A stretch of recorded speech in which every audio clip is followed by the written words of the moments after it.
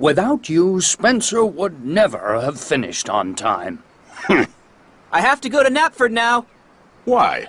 To see Sir Topham Hatt. Spencer snarled. You're going to tell Sir Topham Hatt about that silly scrap engine. I'll get there first to make sure your plan doesn't work. That engine will be sent to the smelter's yard, where he belongs. So Spencer pumped his pistons and clickety-clacked after Thomas. Thomas heard Spencer's wheels whooshing and whirring behind him. All the parts ultra quickly. I know I can. Thomas and Spencer had the race of their lives.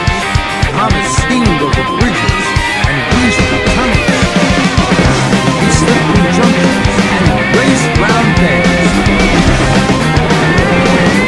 Spencer thundered and roared, but he couldn't get in front of Thomas. At a junction, Thomas puffed ahead. Then he turned quickly onto a side track. Spencer thundered on, then screeched to a stop. Spencer reversed back to the junction. He raced after Thomas along the narrow track.